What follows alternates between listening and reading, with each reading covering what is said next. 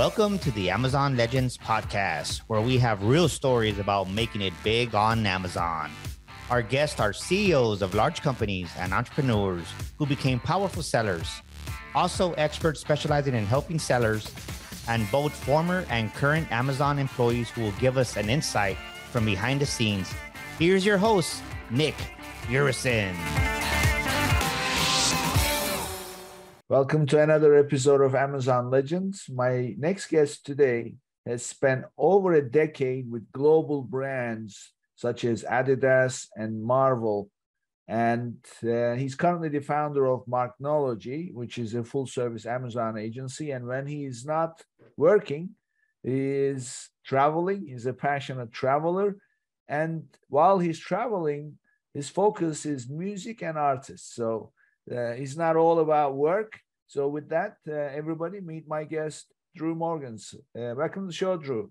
Nick, thank you so much for having me. I'm excited to cut it up with you for the next hour or so and hopefully bring some value. Oh, yeah, I have no doubt with your background.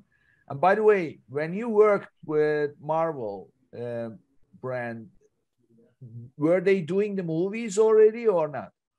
They were, but what you start to realize at the high level is that there's a whole bunch of subsidiaries, right? Like, you know, you've got the accessories lines, you've got the clothing lines, you've got the movies, you got the studios. So it's not all the same team. I was a little disappointed in my understanding of how those things go. But yeah, same company, and we got to play with Spider-Man and a lot of things like that. It was fun. Yeah, cool. Okay, so talking about Amazon, so when we've connected, we discussed a little bit, and you know, in my world, you know, I happen to be in data, and Amazon is a data-driven operation. It's everything is process, data, algorithms, and AI these days also. So, but you came from a totally different perspective, and you said success on Amazon starts with something that I haven't heard put in that context. So tell us what that is. Emotional content. So emotional being, obviously you're referring to the listings, right? Yes and no. So tell us a little bit about, you know, what you mean, and then let's get into that, because it's very interesting that you actually can turn what's on a web page into emotional stuff. Yeah. So I think that's just the deeper level. I just keep getting deeper and deeper with, like, you know, my learnings, like anybody else that's trying to be the best at what they do. I think you start out understanding that content just means, you know, posts on social media or case studies or an article written by you on LinkedIn or assets like images or video. And then I think you learn, like, okay, I'm not just putting out content now, or I'm not just creating content. There's different types of content. And for me, like, the emotional content thing is about creating emotionally evoking content with your images, with your videos, with your tweets, wherever you are. Really, we're specifically talking to Amazon, but it's about creating content that makes you feel something, good or bad. That makes you, creating content that makes you feel something. So, okay, in the context of selling on Amazon,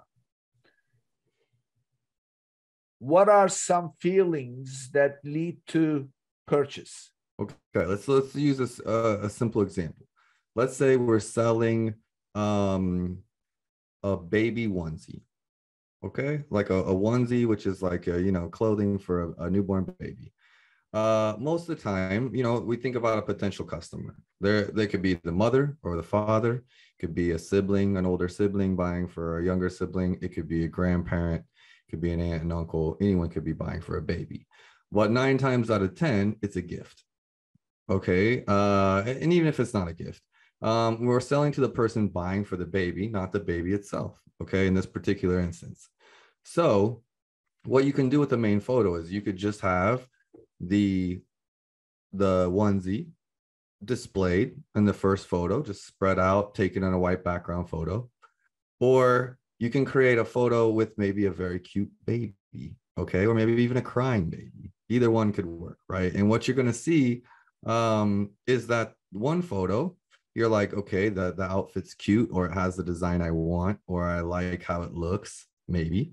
In the other photo, a lot of times you're picturing your nephew, you're picturing your niece, you're picturing your little one, you're picturing um, uh, an item that you can envision whoever you're buying it for, because you connect with the photo and you see something, you feel connected to it. And then what happens after that is the logical brain says, okay, why should I buy this? Is it reviews? Is it price point? Is it design? Is it availability, etc.?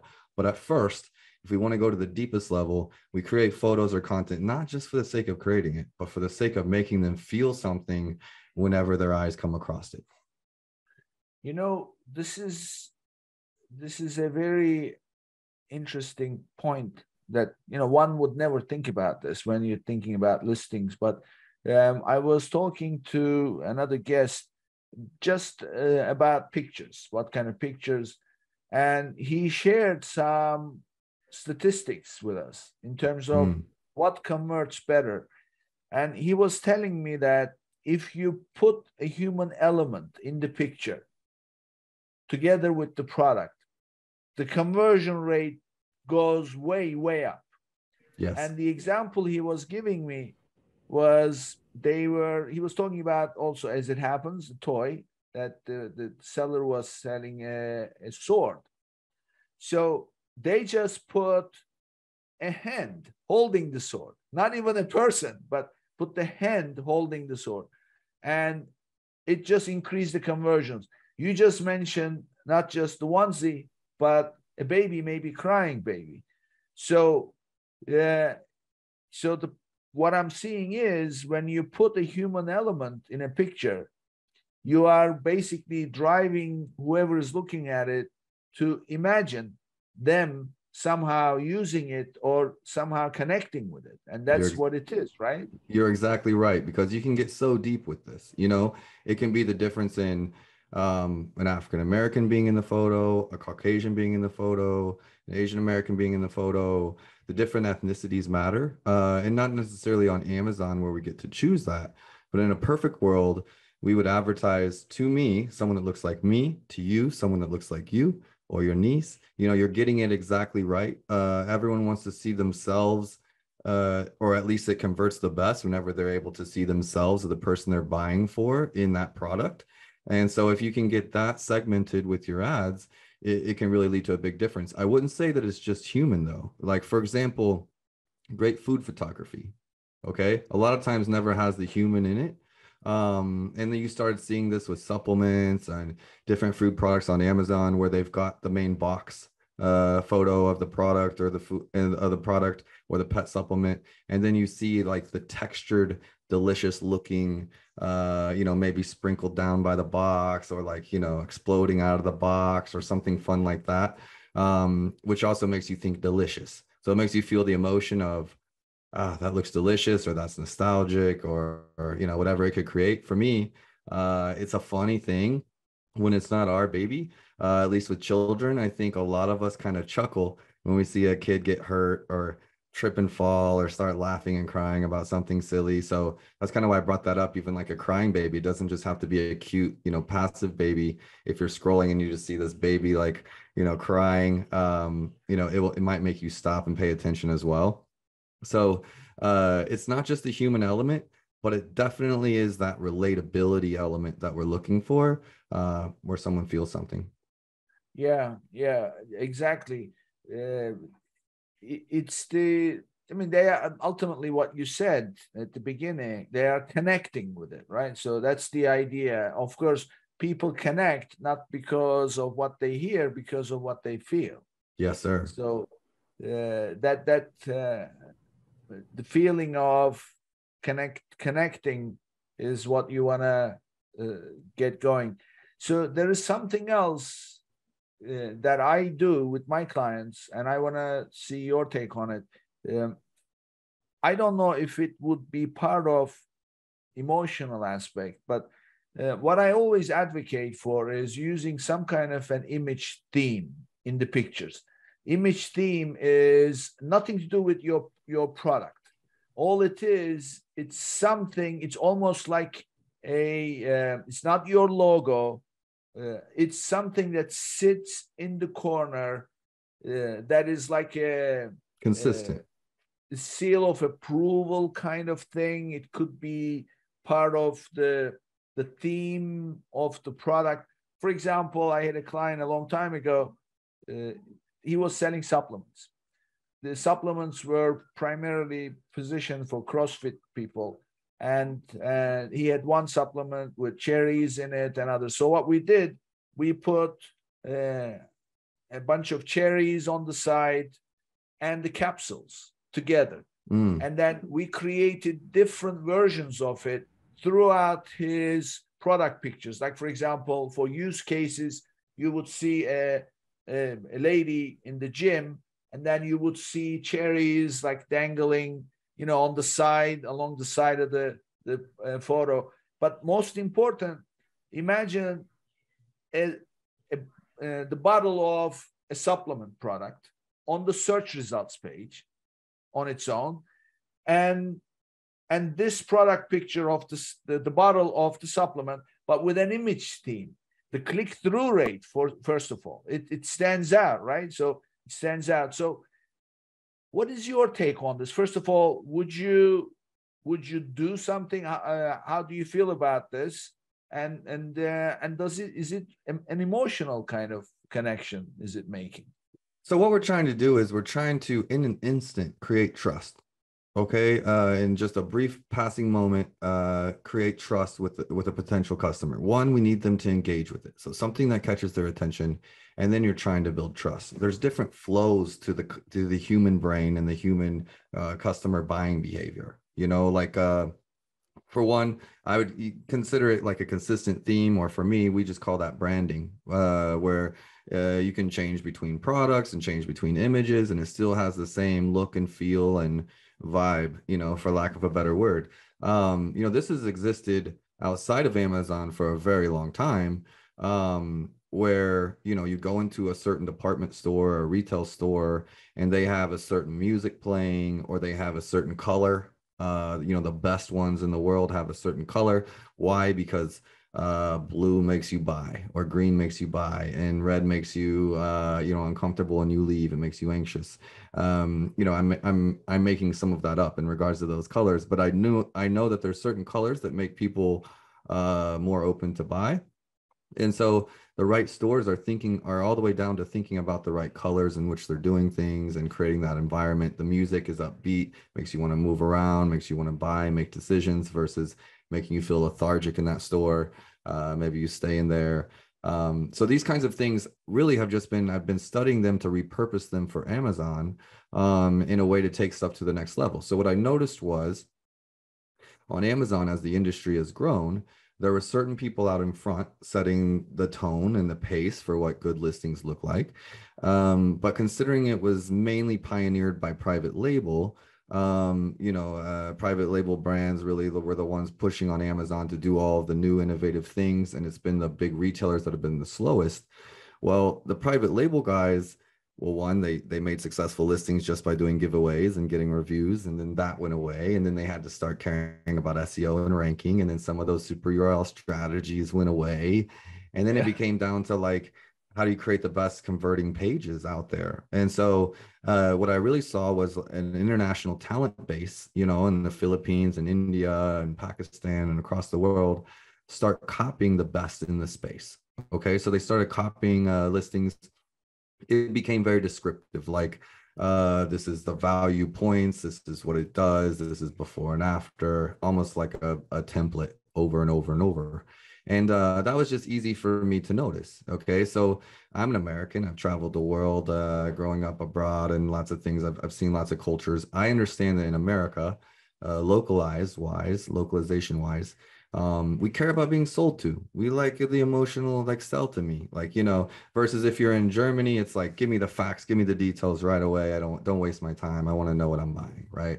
Well, the American culture, we like to be sold to. We like ads, we like good marketing, we like good branding, we like our influencers, our celebrities, our heroes. And so if you can create content, in my opinion, you could create content that was branded, consistent across the images and the A plus and the video, all has the same vibe, the same feel. And if you can take it to this point where it's even like right from the search results, making them feel something like, oh, I want to check this out, then we've already had a leg up on anyone that's not doing this. For Chinese sellers, that for the longest time for private label was the biggest competitor because for private label, most of them are getting it from China. China's getting it cheaper because they're making it there. They start selling and all of a sudden you're out of luck. Well, how do you stand out?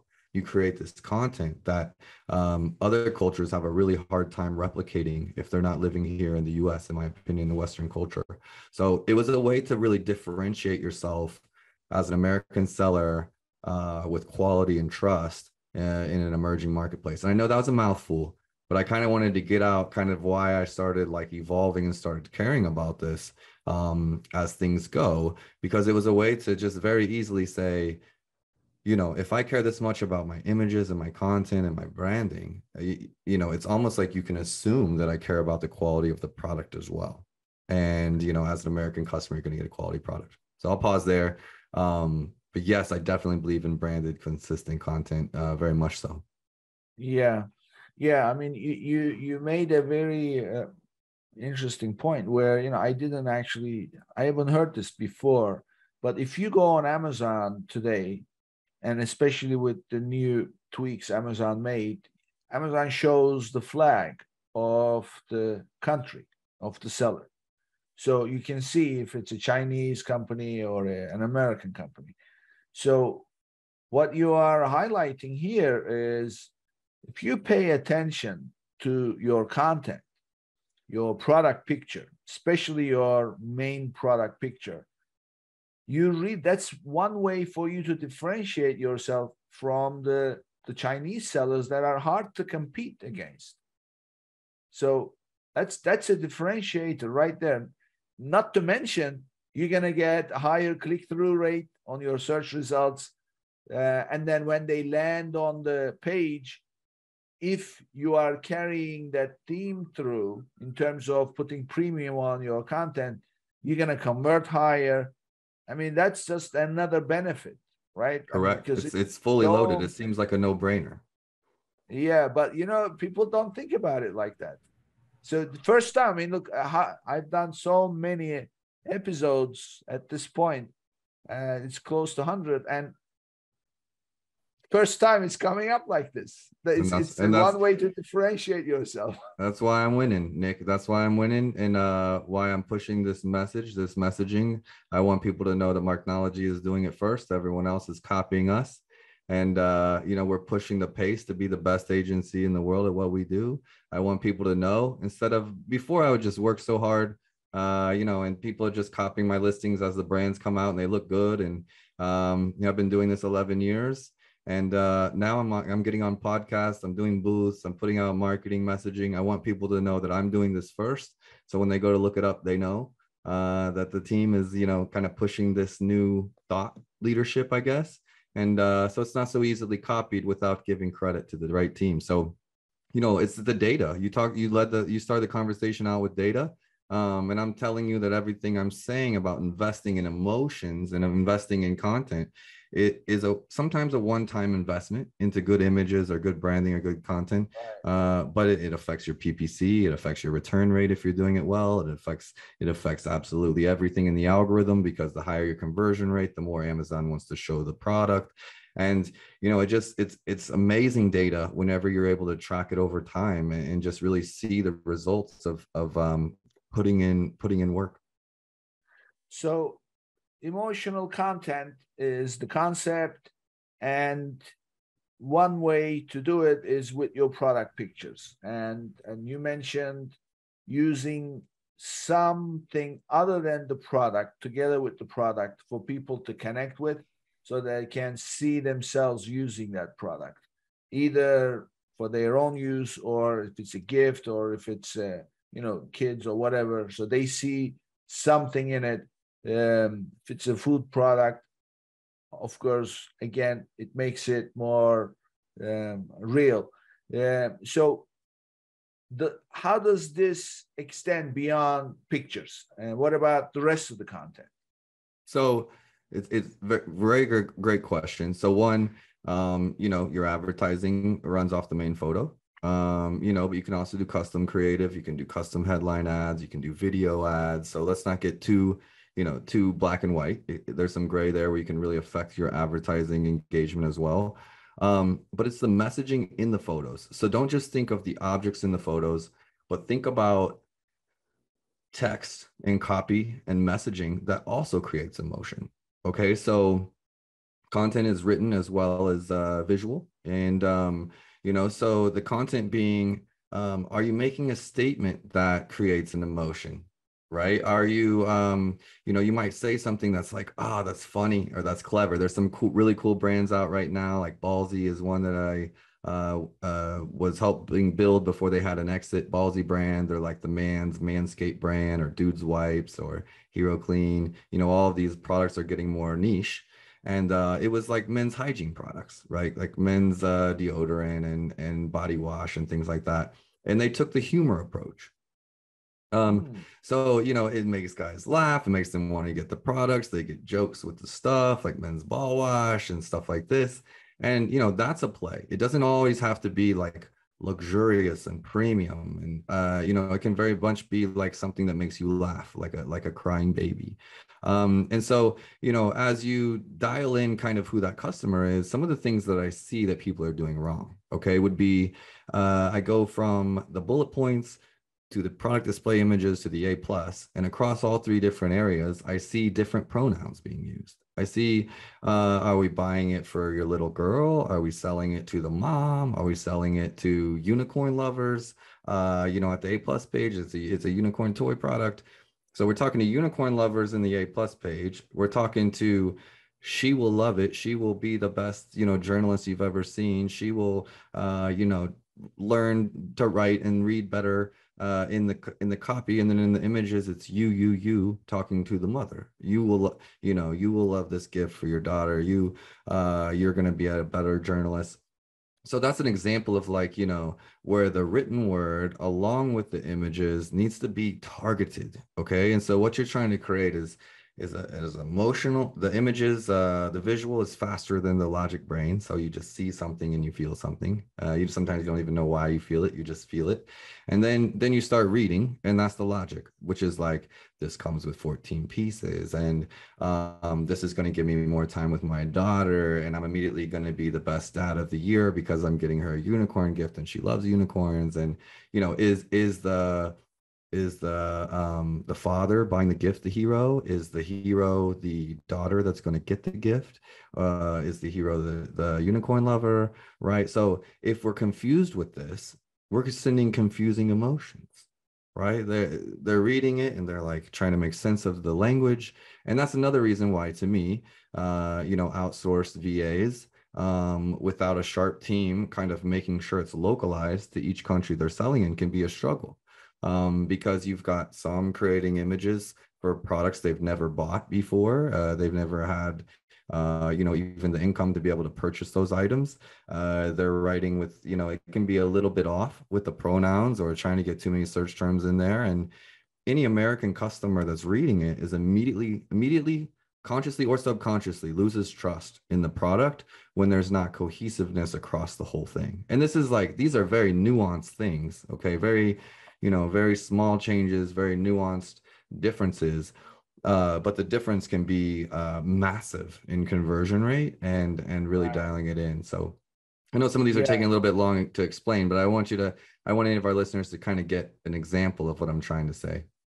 Yeah. So what I've also heard you highlight here is, at least this part stuck with me, is it's one thing to have your product pictures in the best possible way, the really great, vivid, emotionally connecting type pictures, but they are supposed to be streamlined with your copy, your A plus pages. So there has to be you almost have to. So when I work with my clients, we first storyboard the pictures. So we create, okay, what will be the theme running through these pictures? We're not going to just put up, okay, put this here, put that there. It's not. They have to be consistent. They'll be telling the story of the brand. Perfect. But what you are suggesting is that actually goes beyond just pictures. You have to storyboard your entire page content. That means your bullets, pictures, and your A+ content from emotional connectivity standpoint. Correct. Like, let's say the reason you see let's just use an example. You see a baby product, you see the baby onesie, you see a cute baby that looks like your niece, you click on it. Okay. And I'm going to be the uncle here that's buying. Let's say I'm the target customer. I'm the uncle that's buying. I click on it. Oh, she's going to love this one. My sister, who I'm really buying the gift for because it's for her baby, but I'm buying it for my sister so she doesn't rag me too much, right? So I'm buying it for my sister. I'm looking at the product in the reviews. Sure. Okay. So I will eventually get to reviews once I've made my decision. But at first I clicked on it because it was a cute baby and a cute onesie. Okay. So I click on it. Well, then the photos, because at this point I'm now an uncle, and if it was targeted towards me, the photos would then say, this is a perfect gift. Okay. It's going to be talking to me as the uncle, as if I'm getting a perfect gift and I'm going to be the uncle of the year and I'm going to make my sister happy and the baby's going to be comfortable. All of those things. I want to feel all of those things when I'm buying. Okay. So one, I'm getting a quality gift that my sister's not going to be like, he bought something cheap for me. Two, it's actually going to be made with great materials that the baby's going to enjoy and love and be safe in, bamboo or something like this, nothing like chemical. Three, it's gift ready. That would be a perk. Okay. If it was ready to go, it looks like it's good. It's not just in a poly bag. Maybe it comes in I can do the gift option, or maybe it comes in a box that's retail ready or something like that. These are all the things I'm looking for as the uncle buying a gift for my sister. And I know it's getting a little technical and advanced, but now the images, one, show me maybe like a baby shower party. Maybe it shows like, this is a great gift and here's why, includes like maybe it's saying this is like organic and bamboo and like, you know, proving that, not just saying it, proving it, making me feel that. So all these things I wanted to feel, even though I didn't know I wanted to feel them when I first clicked on that photo. My logic wants to be sold these in the images, right? Now I'm going to be like, okay, they say it's bamboo and organic. Let's see who they are. And I start scrolling down. I didn't even read the SEO. The SEO is just so it made it show up whenever I typed something in, right? So then I'm down to the A+ page, and the A+ page might be about either the product. It might upsell me some other items I could get together with it that are gift ready, or it could tell me the story of the brand that I'm buying it from, the brand story, who they are, you know, what it is. As a marketer and an uncle, I want to be trendy. I want to get my niece cool stuff because that's kind of who I am. Boom. Nothing is like, I wanted to know who this company is, because if they have a good brand story, I can immediately tell that they're like, you know, a company that cares. In my opinion, no one goes to that effort unless they're a company that cares. So I'm feeling all these things. I'm feeling like they care. I feel like my sister's going to love it. I feel like the baby's going to be safe. I feel like I'm buying a quality gift. It's going to be super easy for me, which is what I care about. And then I go down to the reviews. I'm reading the reviews and I'm making sure that some other customers, maybe like me, I'm looking for maybe another couple uncles in there.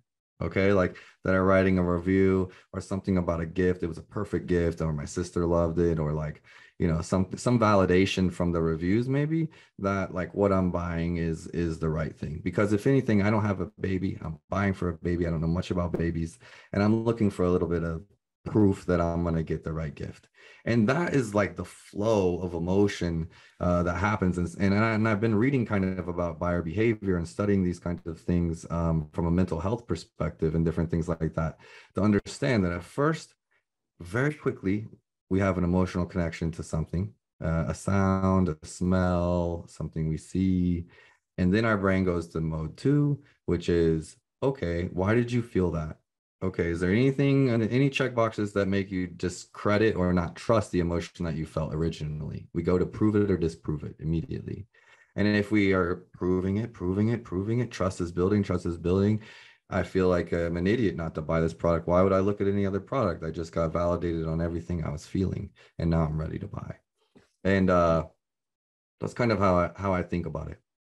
Yeah, I mean, this is so, to break it down like that. again, another thing I picked up is reviews are key to get you ranked organically, and also obviously for conversion. But what I heard you mention is when you first see something in the search results, whether it's paid or organic, it came up in the search results, that emotional connection is key to having somebody click on it. So that's click-through rate. Yes. Then they are on the product page. When they land on the product page, what I heard you mention is reviews, they are just for confirmation. But when they first land, the dominating part is the pictures.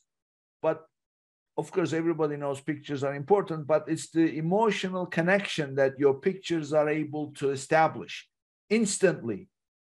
And then it moves on to building the trust. So people emotionally connect with the product.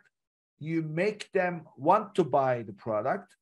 And then you convince them by building trust.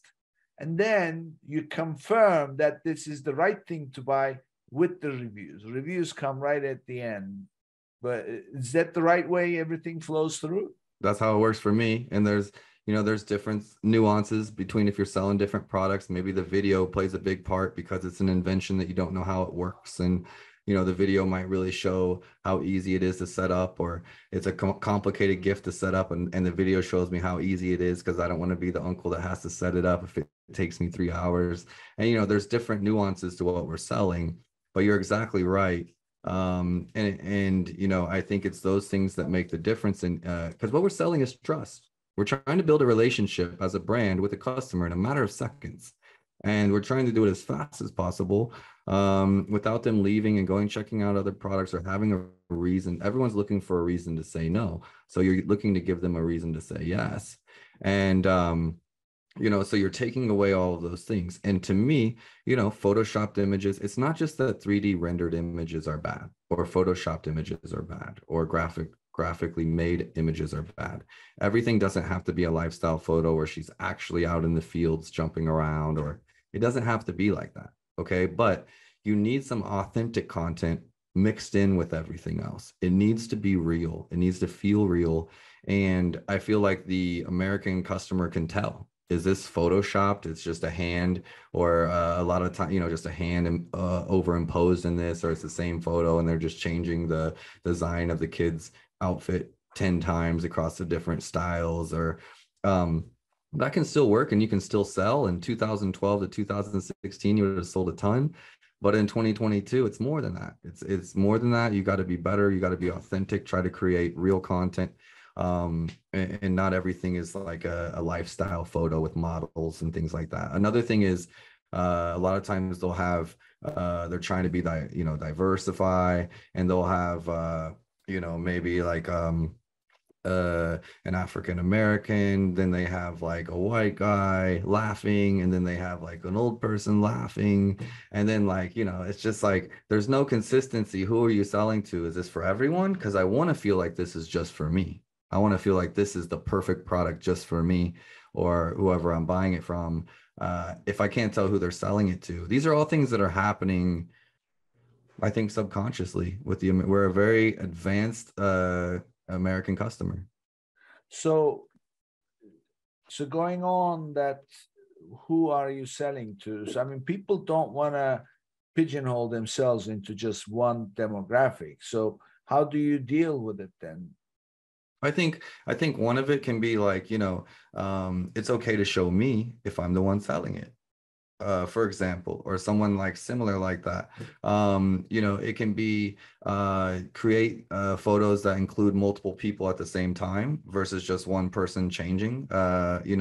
It's more of a gray area than a black and white, I'll be honest, as far as like how to feel that. But I can almost like feel that when I look at someone's images, if I'm like, I'm not exactly sure who this is for. Is this, I guess this is how I think about it. If I look at an image and I don't know immediately what the brand or the seller is trying to tell me in that photo, and they make me guess, I immediately am not trusting as much as I was before I saw the image. Okay, so I see the image. Let's say a lot of people like, in beauty or something, like, let's say I'm holding up an AirPod case. Let's use this as an example. And it's just like, it just shows it like this. The brand might have been trying to show how small it is or compact or slim or something.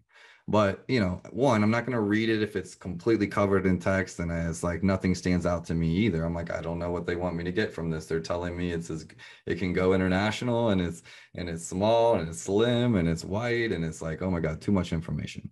But, one great caption or one great word or one great sentence that says sleek, slim, compact design. Boom, everything in that message in that photo is now telling me when I saw that photo quickly, it's like, ooh, it's super small. Or maybe it's comparative to something and it has the measurements, right? The next photo down says, long lasting battery lasts for 48 hours of continual use. Okay.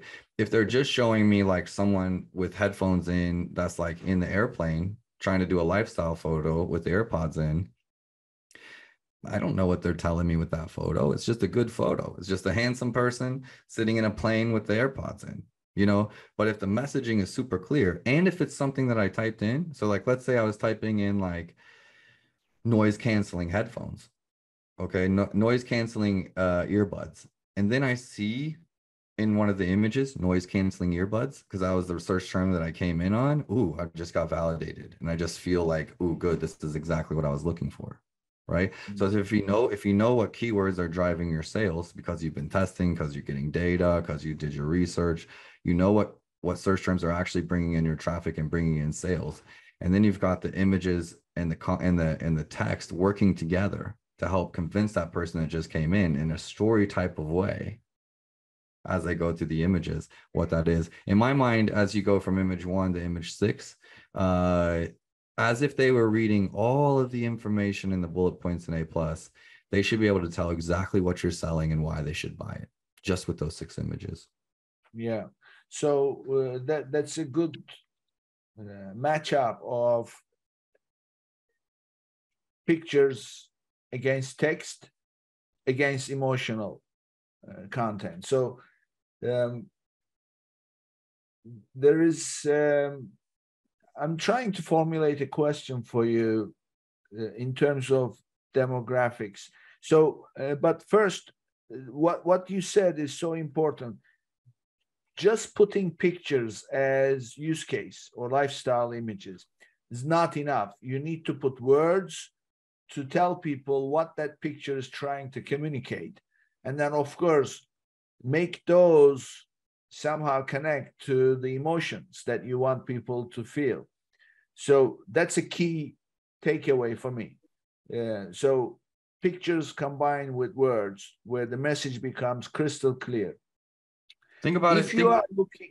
I'm sorry, Nick, I didn't mean to cut you off. I was going to just suggest like a way of thinking about it is like, one, like a lot of the images on Amazon are very descriptive, like comes with an extra case, comes with this packaging, lasts for 12 hours. It's just a whole list of features, right? Like, how do I stand out as my product? A list of features. And it's like you're showing them a magnifying glass of exactly what that is. And then the other angle is make people look at your product almost like from binoculars. Okay, which is like, ooh, that looks really cool. They're looking through their binoculars and they're like, I can kind of see what my life would be like if I had that product, right? If I had that product, I would be cool. I'm going to get the girls. I'm going to be able to like disconnect in the plane when the baby's crying. Like, that's a feeling. Like, I want to feel cool. I want to feel more prepared. I want to feel more equipped. And so that's kind of what you're trying to create with the photos, is this like this wanting, this feeling of the product. Like, I will be the best uncle if I have that kind of thing. Yeah. So, so what you're trying to do is with the pictures, trying to get them to imagine themselves using the product, right? That's the goal. So that we are almost putting them in the picture using the product rather than if possible, try to show them the product. If possible, we would show every time we served an ad, for example, we would show it to like someone that looks similar to them. right? It's why like African Americans are so adamant about having themselves in politics, in Hollywood, in representation, right? We all want representation. So if you're a great brand and you're a great marketer, you're a great advertiser, and we can be this specific now. It's not TV. It's like, very targeted ads now, even on Amazon, off Amazon. If we can get so segmented and so targeted to where if I'm a white redhead, I'm seeing another white redhead on my ad. Oh my gosh, that connects with me even more. Like trust me, I notice when I see redheads in marketing because it's rare.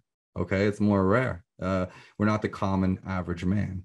So whenever I see a redhead, I immediately notice it. It's immediately got my attention. That ad just won. If it was just trying to serve it to me, right? So how do you though create that kind of perception where, because a few minutes ago you mentioned, well, in 1 minute, in one picture, they have a white guy on another picture, a black senior person on another picture, a woman. So I don't know who they are trying to sell. So what happens if you're trying to sell to a large demographic? So, and then you have those lifestyle pictures with, let's say, an African American family on another picture, maybe an Asian family, another picture, a white family. So how do you? So when, according to this, you don't. That's going to confuse people in terms of who is it that they're trying to sell. So what's the best way to create that compilation? Good question. So still figuring this out as we go. I'm an expert, but I'm more of a legend than an expert. Okay, so that's why I'm on the show.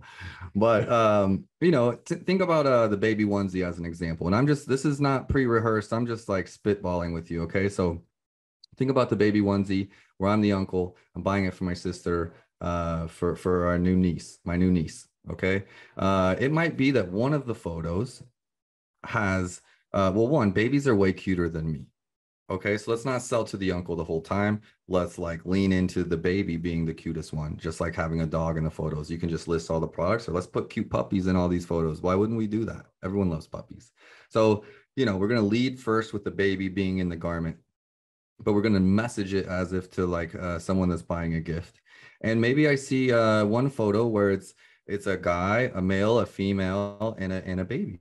Okay, and that could be interpreted as husband, wife, baby. That could be interpreted as brother, sister, baby. It could be interpreted as any number of things, like a family. Like I'm trying to show gift, and I can include a lot of different people in one photo with a gift photo.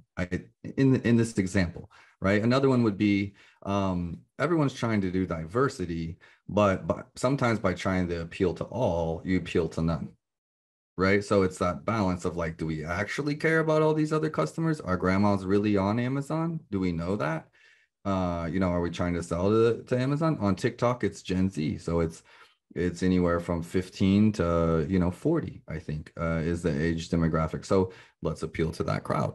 In the same way, like on Amazon or on Facebook or on LinkedIn, we're appealing to different customers. We market differently. As you get more data, you figure out who that customer is and you dial it in a little bit more, right? So I would say like the bad ones are just blanketing it. They're just like, I want diversity. I want white, yellow, brown, pink, and green. Let's hit every color under the rainbow. Others are more intentionally like, what makes sense in normal life?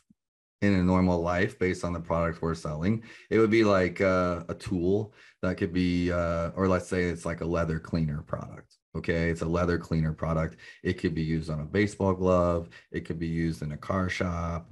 It could be used inside a nice premium vehicle. It could be used on a nice handbag. So in each of those cases, you would get a good way of showing maybe a guy working in an automotive and then a mother carrying the handbag. Okay, so those ones would apply and be okay. In another one, if we were just using the automotive reference, if we had every like male, female, grandma, grandpa, everyone in this automotive product, it makes no sense. You know what I'm saying? Not to say that a grandpa can't be working there. It's more so just like who's probably buying that product, and let's think about selling to them. So from strategic standpoint, if you have a product that can truly be appealing to a, a fairly diverse set of, demographics, you would even go as far as excluding some for the purposes of staying focused in order to have a higher conversion so that they identify with it. Yeah, and in some cases, you don't even have to use humans. In some cases, you do not. Emotional content isn't just human based. Okay, like puppies, for example. We don't know if they're male or female, or we don't know. We're just Yeah. like cute puppies, or Well, I'll let's give you a say, specific example. So, okay, so I'm working with a client right now. So I'm going to pick your brain. okay, This is real life scenario. I'm sure it will apply to many others. So they sell a kid's product. It's an educational thing. So, it's designed for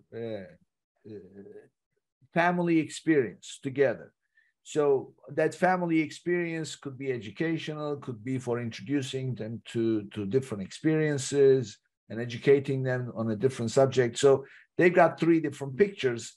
And in one picture, they have an African-American family. In another picture, they have a, white, typical American family.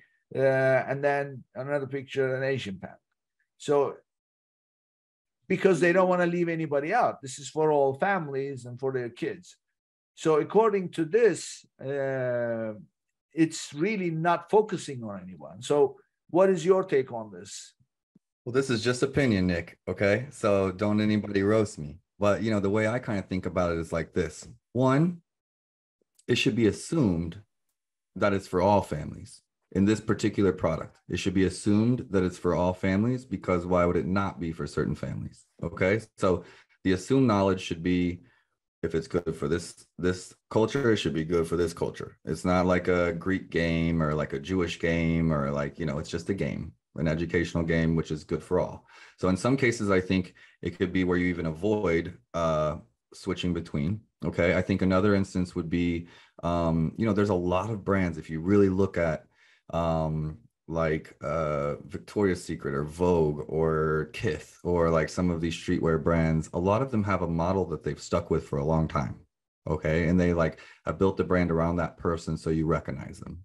Okay, so in some cases, I think just consistency between the photos, if there's no reason to switch it, is okay to have the same ethnicity in all of the photos. Okay, a cool way of doing it might be to have a mixed family. Okay, so most people are going this route to just go mixed family because it includes all of them. And people can just guess. Now, I think it's overdone right now, and I think everyone is going mixed family, so it just seems like it's applying to no one. But you could go mixed family, and then in the A+ page, you could show that your company is diverse, or that you care about diversity in your company, which goes to show the same messaging as, this is the company I'm buying it from, and they have a diverse team. So I feel like it's okay. Now, what you're trying to sell is you're not really selling. I know the keyword base is really what people think about. But you're not really selling that the game, in my opinion, the game helps them learn. That's a side benefit. That's like benefit number 6. Okay, it helps them learn. Maybe it's a STEM learning toy, maybe it's etc. They want to make learning fun. That's a side benefit. And there might be some customers that come in for that. But I would assume that the main benefit of a parent buying a conversation starter or a family game is about creating, they don't have much to talk about. And so they are trying to create something for the family to focus on that brings them together and creates that family element of spending time together, bonding over competition, or over like having something to learn and do. And so you're trying to sell to the mom or dad, probably not even the grandparents, probably the mom or dad, around something to help them cultivate an environment for family time. Yeah. And fun and educational and learning are the side benefits. Yeah. Yeah, it's true. It's all about, I mean, at the end of the day, you want to show the people a picture that shows them Having fun. Using the product themselves. Mm-hmm. So, of course, in order for that to happen, they have to connect with what's in the picture. So, and what would be their nose? What would be their nose? Their nose might be too hard to learn a new game. It might be that it's like not fun and their teenage daughter is not going to enjoy it. It could be that the price point. It could be that, like, you know, it's not as good as the photos say, thus the reviews. It could be that it's only good like for 15 minutes, and so the value's not there. I want to know that I can spend a couple hours having fun with my family and not be done with it. These are all of, like, to me, the no's that could come up with someone looking at the product. But what you're first selling is that emotion of, I want to buy a game that makes me remember the best times with my family, laughing and having fun and spending time together. And is this the game that will do that? Yeah. Blah, blah, blah, blah, So blah. let's quickly cover how you measure the success of this. So I guess it's an obvious question. It's the conversion rate. So your conversion rate goes up if you're doing a good job, right? That's the bottom line. Yes, there's a lot of different factors, right? So click-through rate, conversion, like, you know, it could be like you solved one piece of it but haven't nailed all of it, or like, so we're getting them to click in and come through, but once they get there, the images or something isn't making them say yes. So we're doing great from the ads and the first image and the keywords, but once they get in there, something's not resonating, or you know, any number of things. So you're looking at a lot of different variables, I think, when you're trying to really nail it. Okay. And how do you track the conversion rate? So, you know, that's session percentage. You know, you're looking at sessions and you're looking at session conversion percentage over time. You know, different ASINs convert differently. Where is the source? Where do you go for that? Business reports. Business reports. Okay. So I want to see your take on, because as you know, you go to business reports, you have to download them. You have to put in the start date and the end date. So I always tell, my passion happens to be data and analytics. So I always tell people, guys, go download the business reports, take a look at your conversion rate. But I want you to know it means nothing, zero, unless you look at it in perspective. So would you agree with that? And what is your perspective? KPIs are all subjective. You know, every KPI is subjective to what mission we're trying to accomplish. You know, so some people just care about ACOS to the point where they're going to die on their sword over ACOS, and they have no idea what the retention rate is, their customer return rate is. They have no idea about their actual tacos, their profitability, or their cost of acquiring a new customer. And so it's irrelevant. You know, as you get better at business and better at Amazon business, you understand that all the KPIs are relative. Are we trying to go out there and get new data through ads and really figure out all of the different kinds of customer buckets we have, and then dial in on the best 2 buckets or something like that? Because sure, we can sell to 8 different, but I'd rather go really hard and all in on 2 great buckets customers, let's say, for example, right? So some cases you're like, let's go get tons of data and figure out what's going on. And then you have the differences in ads, right? Where a headline ad versus a product ad versus a display ad versus a video ad all get different customers at different parts in their journey. Is it customer engagement? Is it customer nurturing? Is it at the conversion level? Is, you know, it just gets very, very complicated even on the advertising side, right? But I'm with you. I started as a data guy. I'm a computer science major, degree in networking and security. I started out in PPC, speaking on PPC and really pushing PPC in the early days. And I've just kind of made my way. We're talking about content and emotional content today, but please don't mistake this for me not thinking that I'm a data guy. I'm very much driven by the data, and it's been several times where I got 48% conversion rates on listings or something like this with brands that no one knows about, where I was just like, wow, what did we get right, guys? Let's reverse engineer this. Let's study this. We got something right with the messaging. We got something right with the photos. We got something right with the keywords. I want to be able to do this every time. And, you know, kind of digging in. It was the data that really made us pay attention. Yeah. Well, I mean, what I always say is when you're looking at data, make sure you're looking at historical data. So that's what I was getting at when I said perspective. It's, you download that business report with from 2 dates. You're looking at a time frame, and that gives you one number. So, but what is that in the previous periods? And it has to be the same. So I always say when you're looking at data, especially business reports. You always want to download that report for the same time frame at the same time on regular basis, and then compare those and put in the context of the events. You're exactly right. If you started a PPC campaign and your conversion rate took a nosedive, you want to know that the time period that you're looking at corresponds with the campaign start date. You're right.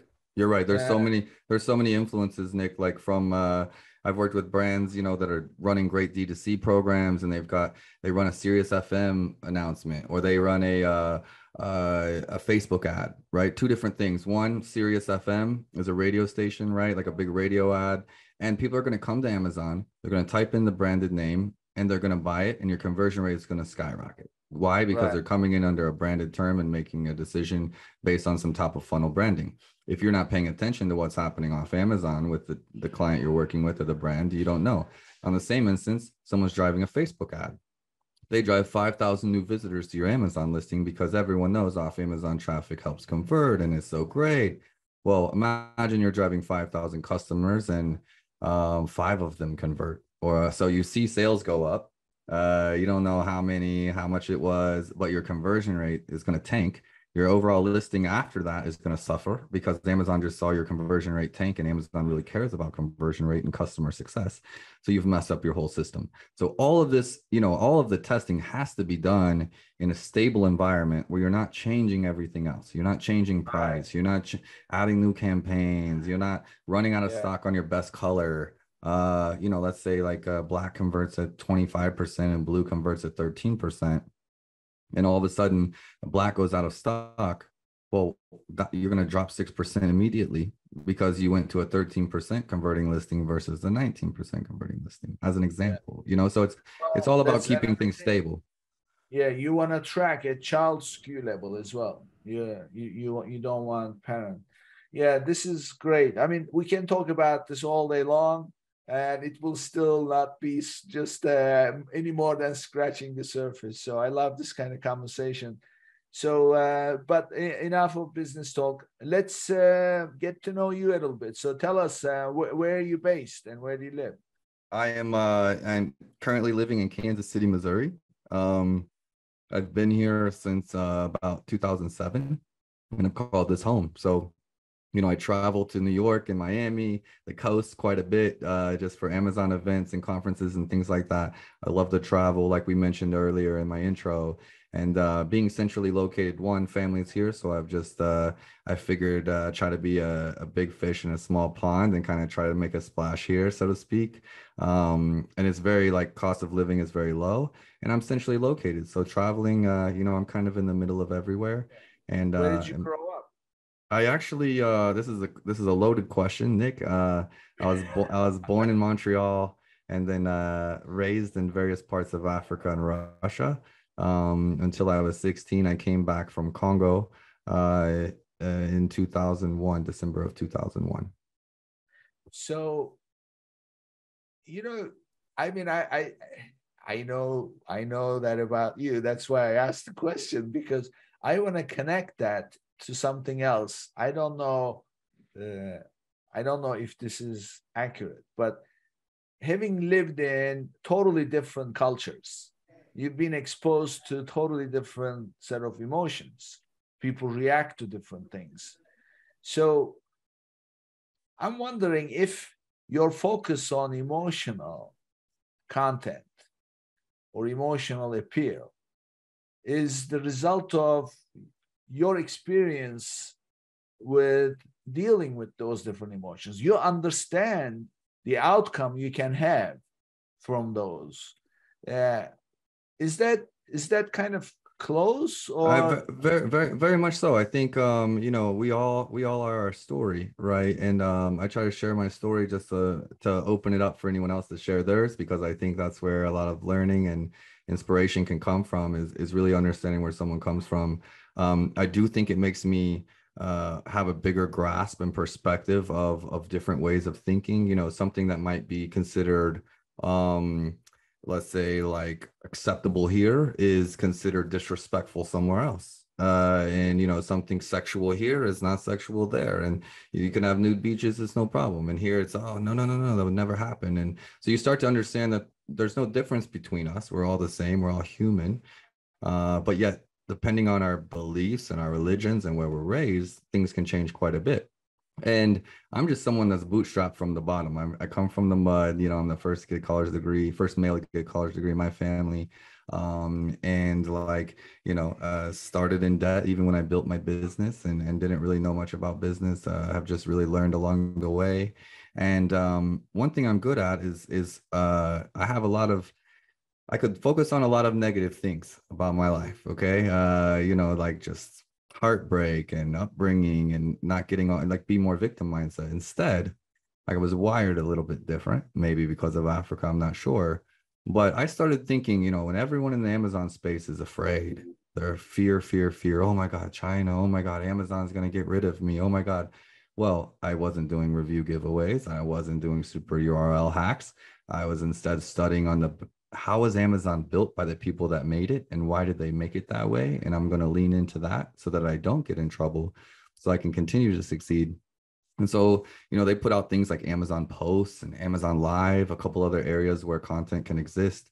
And why is Amazon putting out all these things? Oh, professional curiosity would push me in, push me in, push me in. And, I really just started thinking okay, so China has supply chain and China has price. What do I have? And by me, I mean the brands I'm working for. I said, well, what do I have? Well, I have experience that they will never have. I have access in the middle of the country that no one else has. I'm an American. I'm an American Canadian. I'm a dual citizen. So as far as Western experience goes, I've got hundreds of thousands of hours on a Chinese seller. And so I really started just focusing on strengths that we had, instead of like the things that we didn't have, like pricing or things like that, right? And in other ways, like focused on manufacturers in the US and other advantages too. But for me, more so, it was going in on, I'm also a very creative person. I used to be a musician. Like, Africa is very vibrant and fun and loud, like you said. And I just have had an interesting upbringing. To me, these things have all kind of curated who I am as a person. I'm a creative person. So lean into those strengths, lean into storytelling, lean into what makes Americans tick kind of thing. That's the one advantage you're going to have over a Chinese seller that hasn't lived here. Yeah. I mean, it's so true. Leaning into your strength is always a winner. It may not be the easiest thing to do, but that's definitely winner. This is great, Drew. So share with us your contact information. How can people reach you? Yeah, I'm on LinkedIn, professionally, like Andrew Morgans or Marknology. I try to put out, content there. Personally, I'm on Instagram at Andrew Morgans. I've got a YouTube channel, marknology.com. That's marknology.com.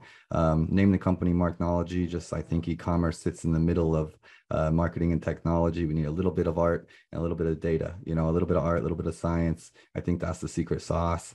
Using partners, like you said, how do you test this? Well, partners like PickFu and partners like these survey companies, where you can get people's feedback on your images and the stuff you're making and saying, hey, what does this make you feel? Or, hey, what is this selling to you? So, marknology.com for contact. Love chatting with people that care about, the e-commerce industry, the Amazon industry. I've devoted 11 years of my life to this. I'm absolutely passionate about storytelling and brand building. And I've also got a podcast, Startup Hustle podcast.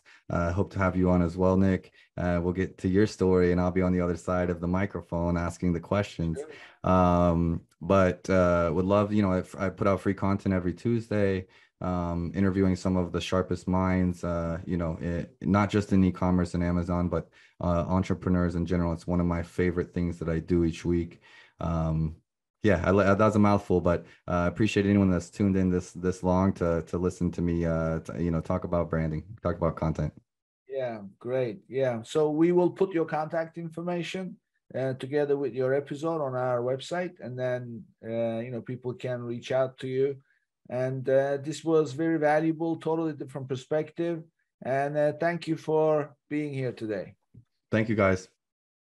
Thank you. And this brings us to the end of another episode, and I'll see you on the next one. thank you for tuning in to today's episode. Be sure and subscribe, rate, and review our show. And be sure and share an episode with a friend. And thank you so much for being with us today. We'll see you next week here on Amazon Legends.